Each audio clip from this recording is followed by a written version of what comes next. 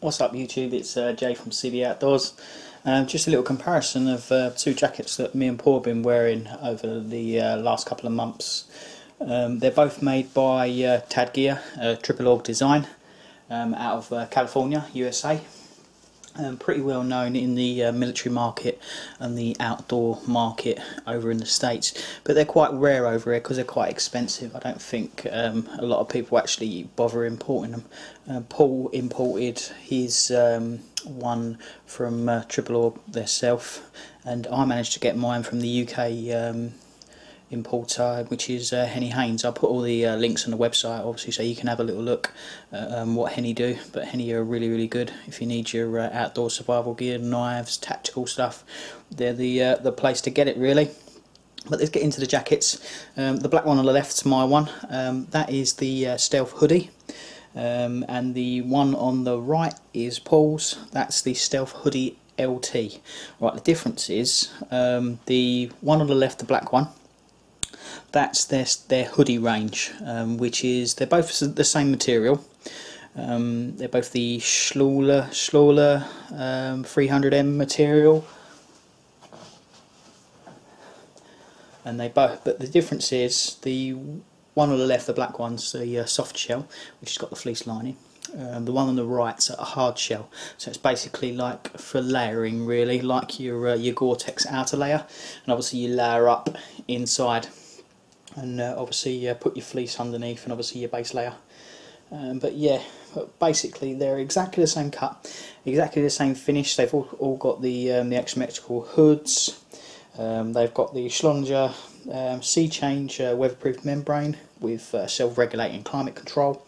Four-way stretch, which is flexible technology, which obviously helps you move and so you don't feel cramped. Obviously when you're scaling things, and obviously if you're out in the field. Abrasion resistance, nylon face on the arms, and obviously around the actual jacket they've got reinforced nylon pads, which I'll show you that in a minute on the bed, obviously when I show you the individual jackets themselves, and they're both an integral part of the layering system. Right, the defining features of the left hand one, which is obviously fleece lined, which it's got YKK zippers, and the Schlosser's nanosphere treatment, which is basically water repellent, dirt repellent, and obviously stain repellent. It's a bit like your Scotch Guard really, but obviously it's from that company. The one on the left, it is waterproof, but it's not going to keep you waterproof in an actual monsoon, so you're probably looking at light rain, drizzle, not sustained downpours. It hasn't got the taped seams, it hasn't got the taped zippers like the right hand one does, but the difference is about £100. The LT, like I said, it's designed to be used as a layering system, so obviously it's designed to have a fleece underneath it and obviously your base layers and bits and pieces like that, so it's a proper hard shell jacket. Like I said, the one on the left is a soft shell jacket. But yeah, the one on the left, the LT, like I said, it's designed as a layering system jacket. It's a hard shell, so like a Gore-Tex outer layer. Fully taped seams with a waterproof barrier at every seams. It's got the Riri Aqua Zips, which is they're shit hot zips, to be quite honest. They're really expensive for a bloody zip, but obviously they keep the water at bay and obviously stop it perforating through the zips. They got the Schlosser 3X Dry moisture technology, which obviously wicks the moisture away from your skin and expels it out of the actual jacket. So it's obviously it's an active membrane. Obviously it keeps you nice and cool and keeps you to a medium level. So obviously when you've got vigorous activity, you ain't sweating in places where you don't want to be sweating. It obviously releases the moisture out, as well as obviously keeping rain and crap away from you and stop it coming out. And it's also got the cold back technology as well, which reflects UV rays and obviously stops you baking in the sun.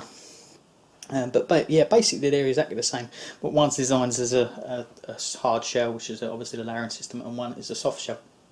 But what I'll do is I'll pull them off the hangers, I'll whack them on the bed, and obviously I'll go through them individually, and you can see them individually and up close and personal. Right, as I said, this is my jacket. It's the obviously the triple all design stealth, like I said. They're exactly the same between the LT and the normal hoodie stealth jacket. This one comes with the YKK zippers, which are obviously good quality. It's fleece lined and obviously fully sealed inside as well. Comes with obviously garage openings for your zippers and that. It has quite a few zippers because where it's a military tactical design, but unlike other jackets, it's not like a tactical cut, so you could wear it out normally as going out and things like that, and obviously it wouldn't stand out a million miles that it was obviously a law enforcement armed forces tactical jacket. It's got a very nice cut on it. That's what most of the triple all design gear. It's got a dual purpose, but it don't look overly tactical, which is a nice look, because I use this every day basically, and it is great. Like I said, it uses the Schliler ×3 membrane. I think it's 375 grams per square metre. It's fleece lined interior. It's got the nanosphere treatment. It's got the sea change membrane, which obviously wickers lets the sweat obviously transition through the actual jacket, and obviously stops obviously water and that on the outside obviously getting into the jacket, so it keeps you at a nice obviously cool level. It's a single underarm panel, so obviously this is one unit with your obligatory tactical pit zips to obviously keep you nice and cool, and obviously get the air out of the jacket when you're running and do other bits and pieces and a bit strenuous activity. There is 2 zips on the arm on this side, as you can see. One right at the end, like as a change. You could put a small iPhone in there or something like that. I've used a Samsung Galaxy S4 and it doesn't actually fit in this. But to be quite honest, it's a massive phone anyway. But your iPhones and things like that, they would actually fit in this. You've got another pocket up a little bit higher on the bicep, which is a little bit bigger. Most of these pockets inside, they have actually got a little pass through, and they've also got a nice little feature as well. They've got D-rings to the 2 main pockets, so obviously you can hook your keys in this one, and this one's got a little pen holder in it as well. That's the left hand breast pocket. And as far as I know, the right hand breast pocket is exactly the same. Yeah, there you go, pen holder and your pass through and your D-ring. There we go. Like I said, fleece in a lining, obviously vented fleece in the lining. Your garage zips. Nice little nifty feature with the triple alts as well is the hoods. The hoods are like a form-fitting hood, and they're designed to fit over helmets and obviously your assault helmet and things like that. Which is it's all fully fitted, and it also has it's not a removable hood, and it doesn't store inside the actual rib or the neckline, so obviously it doesn't get thick. And obviously anyone that's had a Berghaus jacket or something like that, or most outdoors jackets, obviously they've got a stowable hood. And you can stow this one, it folds up at the back and obviously velcros on, because there's little velcro patches on the back there, which does. But obviously being not a stowable hood, it's less bulky around the neck area, and obviously it less rides up obviously when you're doing it up as well.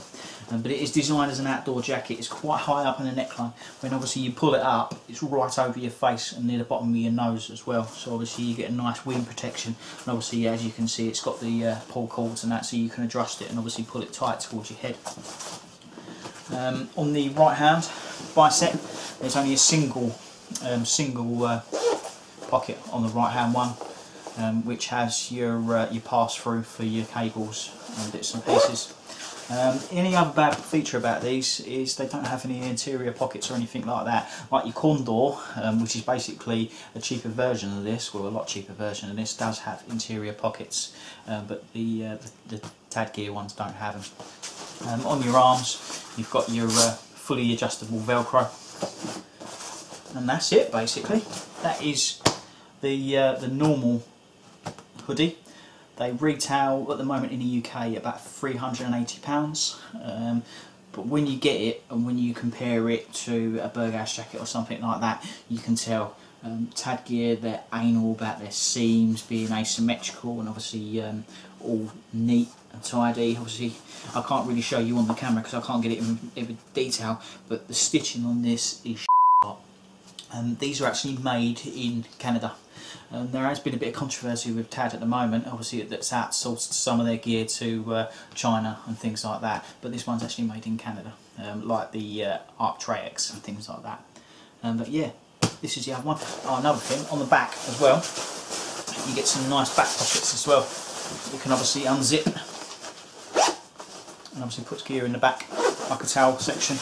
And these come in two models. They come in the patched, which obviously they have patches on the arm for your military people and obviously your tactical and obviously your law enforcement.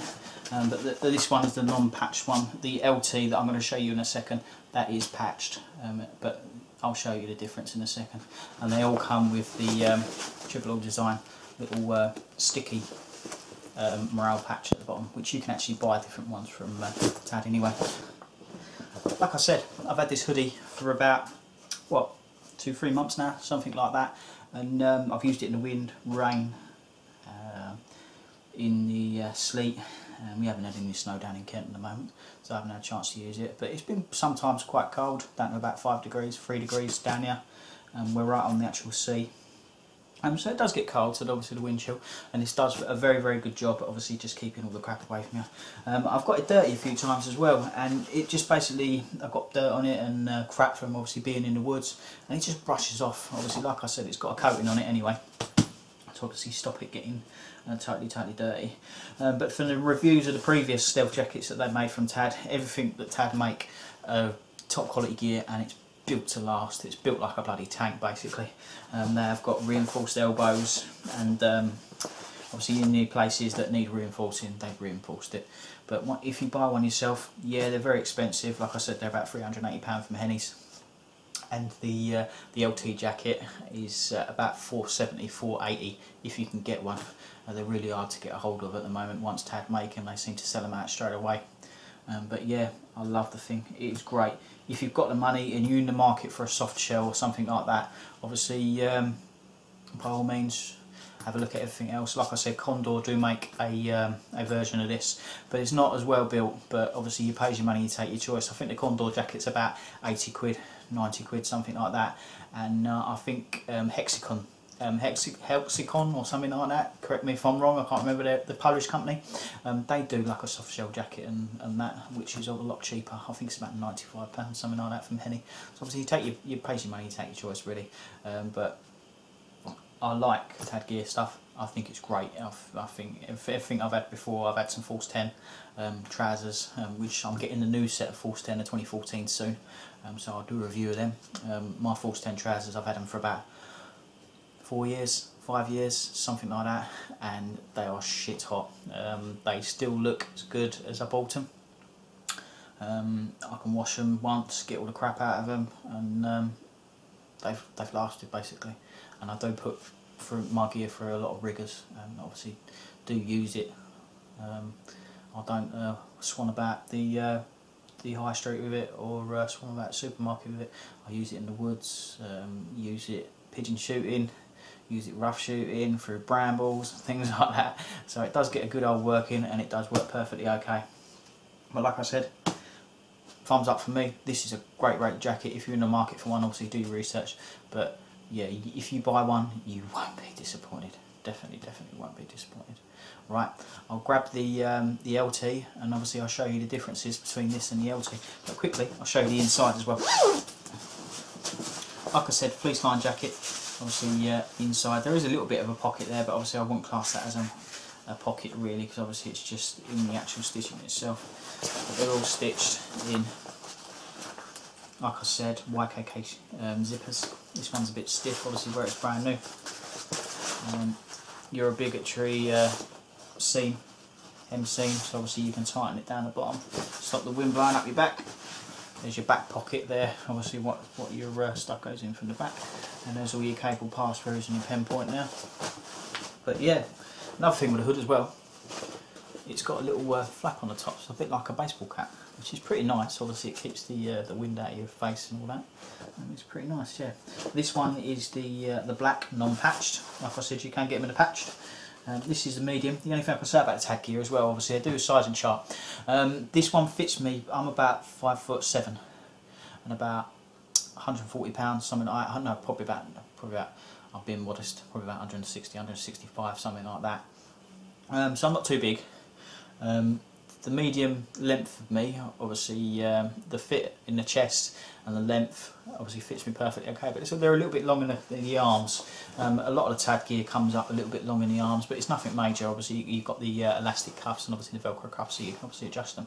It's exactly the same with the Stealth LT, and I've been reading reviews of the Ranger as well, because they do a cheaper version of this, which is the Ranger hoodie basically, which is just a fleece lined hoodie. It hasn't got the Schleiber coating on the outside. I might buy one of them later, and you might see a review of them if I've got bloody money. I must admit they're still about 250 quid.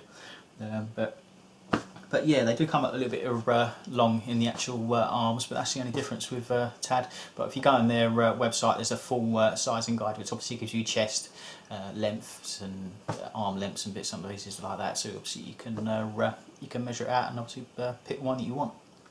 This one is a medium in the black. And that's it. Don't know what else I can say about it basically. Great jacket, wicked. Another little thing as well, it's got a little clip there for your mic, or your if you've got a obviously a headset or anything like that for your tactical military people. Got them on both sides, so obviously you can click it and keep the cables out of the way so they don't get stuck in your actual zips. I'll show them a bit closer to the camera. That's it. It's a little bit of plastic which obviously clip your cable in to keep them away from the zips, so you don't obviously tag them in your zips when you're opening and closing it basically. But let me grab the LT, and obviously I'll show you the differences, and you can see what the differences are. Right, YouTube, this is Paul's Stealth Hoodie LT. Like I said, there's a tiny few differences where I'd obviously had them on the cupboard there and showed you, but this one is predominantly a hard shell jacket, so it's designed obviously to be lightweight, packable and foldable, so obviously you can just pull it out your pack and whack it on when it starts raining and it starts monsooning. Fully taped seams all the way around the zippers and all that. It's got the aqua zippers as well, so obviously nothing actually gets into them and no water penetrates through. This one is the patch model. If you're wondering whether the patches would sort of soak the water up, obviously being Velcro, they've actually mounted some patches behind it and obviously fully taped the actual seams behind it. You can see it physically in the jacket, and obviously where you fit it. All the garage doors for the zippers, they're all made out of obviously the Schloller free layer.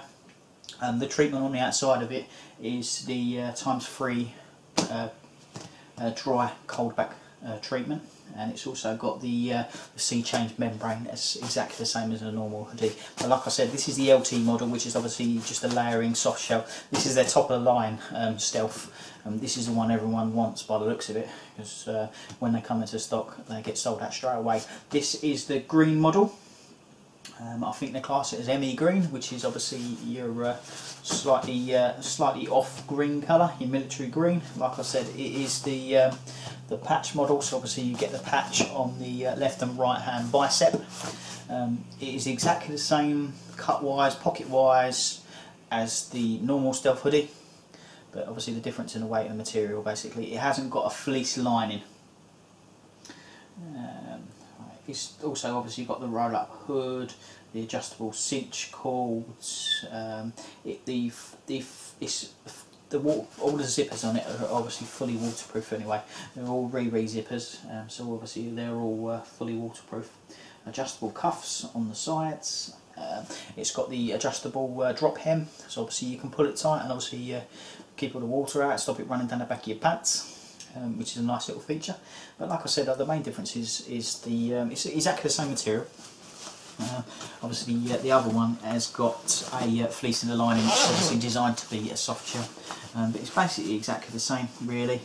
And you've got the little clips for your microphones and bits and pieces like that if you're using it for military or law enforcement. It's got the two pockets on the side, like I said. Left hand side you've got one on the wrist, which is you can probably put a change pocket basically, and put your credit cards, and probably fit an iPhone in there or something like that. You've got your one just below the actual patch on the bicep pocket, which is a little bit bigger, and you can obviously keep other bits and pieces in there. You've got the patch itself, which obviously takes a full military patch. One gripe that Paul did say, obviously, where you have the patch version, they weld obviously another bit of the fabric underneath it to obviously stop the water running through the patch and obviously getting into your arm. They are a bit hard to start with, but he's saying once you've worn it for a week, 2 weeks, something like that, maybe 10 times, the patch does start to loosen up, and obviously it feels a little bit better on your actual arm. But where these are obviously all taped with inside, it's a little bit stiffer than obviously the normal one, the normal hoodie. But yeah, you've got your obligatory pit zips, which are all waterproof and fully taped inside. Your inner lining is more of just like a nylon cotton material. There you go. It's 77% nylon, 17% polyurethane, and 6% elastane. I don't know what that means, but there you go. But the inner lining's got like it's like a cotton lining basically. It's a nice cotton lining, so it's pretty good against your skin. It ain't like the outside shell, obviously against your skin. Now put a decent lining, and all the lining, as you can see, is being taped, obviously heat welded into the actual jacket itself. Like the normal stealth hoodie, exactly the same hood system. Not a rollable, stylable hood, but you can obviously just roll it back and push it back on the velcros. It actually has two little velcro latches on it, which I didn't show you on the other one actually because we couldn't really see it. But yeah, you've got two little velcro patches, which is good for your night vision and bits and pieces like that, as far as I know, for you military and obviously tactical people. I think it's got something to do with the night vision attachments. But don't quote me, I haven't got a clue. Fully adjustable hood with your pull strings. You can obviously put it tight and obviously keep yourself out of the rain, and it's got exactly the same little flap at the top as well, obviously like a baseball cap to obviously keep the rain out of your face as well. This one's a large. Paul's a little bit taller than me, he's about 6 foot, something like that, and he said exactly the same as I did. Length, chest, perfectly okay, but in the arms it's a little bit long, but like I said, you can just adjust it with the velcro cuffs. That's it basically. I don't know what else I can say. Reinforced, you can see it a little bit better on this one. You can see the patch that they've actually welded on to obviously reinforce the arms on the LT jacket. On the other one you can't really see it because it's black, obviously you just can't see it. But yeah, like I said about my one, Paul totally loves this. He's got a micro fleece which obviously goes underneath this, which obviously uses a layering system. I think he uses Under Armour, then he's got like a micro fleece, and then he uses this obviously when it gets mega cold. But even though it's so thin, even though it's so light, the material doesn't let any air, well, any wind through or anything like that, so it's a good wind stopper. And obviously being the Sloper 3 times dry material, it doesn't let any water through or anything like that, and you could use it in a bloody monsoon. This is what the LT is designed for. But yeah, you've got exactly the same rear pockets, obviously the big rear pocket with the two openings either side, so obviously you can stow gear in there. Like gloves, mainly I use mine for gloves and maybe a hat or something like that, or a balaclava, so I know where it is straight away. But yeah, the only difference really is in the, I don't think they've got the, no, these ones ain't got the pen pocket in these. Obviously the pen pocket's made into the actual fleece lined lining of the normal hoodie. These have only got the normal cable pass-throughs and that, little Y cable pass-throughs. But they have got the D-rings both sides as well, so obviously you can attach your keys to it or anything like that. But yeah, this one's also made in Canada. So people that obviously knock into had gear for making things in China, which I don't knock them, to be honest. I know they're really expensive, but to be quite honest, 90% of gear that comes out nowadays is probably made in China, and they've probably got a lot better machining equipment and that to obviously make these jackets. They've been making them for years and years and years, so there's no knocking them. They are expensive though, and you expect something to be made in obviously Canada like this one is, or the States, at something obviously of this price. But don't knock it. Some of the gear they make in China, like the Ranger, I think they make in China, and the Secret Service jacket, I think that comes from China as well. They're all equal in quality. At the end of the day, it's made for a company that are anal about their stitching and anal about their end products and quality. They don't send anything out that doesn't meet their stringent quality control checks, which are very, very stringent. Every year they sell off the gear that obviously doesn't meet their standards, and obviously you can buy it at a cheaper rate. But like I said, this is about £480, something like that, so it's expensive for a hard shell jacket.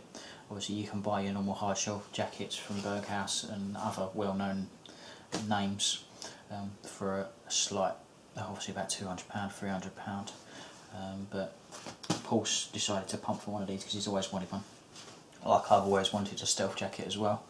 And he wasn't disappointed when he pulled it out of the packet. This one was imported from Tad themselves. It cost a little bit more money obviously on importations, but like I said, I bought one from Henny's. Henny's haven't actually got these on their site, but with Henny's you can basically email them and they'll try and get whatever you need. But they are the official importer for Tad gear. But like I said, these are the holy grail of Tad gear jackets. They're like rocking all shit at the moment. They haven't got any on their website or anything like that, or they've only got them in ridiculous sizes. It seems they get these in stock and they sell out straight away. But yeah, only difference, quick summary, only differences between the LT and the Stealth hoodie itself. The normal version is the fleece inner lining.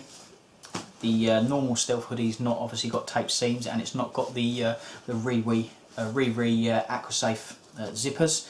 They all use the same Schloser dry material, which obviously is the outer coating. You can have them in either patched or non-patched for your tactical people. But yeah, that's it. Anything you need to know, obviously weights or anything like that. Obviously this is a hard shell, so it weighs a lot less than the soft shell, because obviously the fleece lining just puts the weight up. This is designed to be your more tactical thing, where you throw it, like I said in the start of it, throw it in the pack and obviously pull it out when you really, really need it. The other one's basically more of an everyday jacket to obviously keep you warm, keep the chill off, keep the rain off if it's obviously drizzling, and that's it. But yeah, if you've got any comments, obviously hit me up in the comments. I'll try and accommodate you as much as I can. If you like the video, obviously whack a like up. If you've got any comments, obviously positive, negative, like I said, anything you need to know, give us a shout in the comments box and we'll hit you back. But that's it, YouTube. Thanks for that. Jay out. See you later.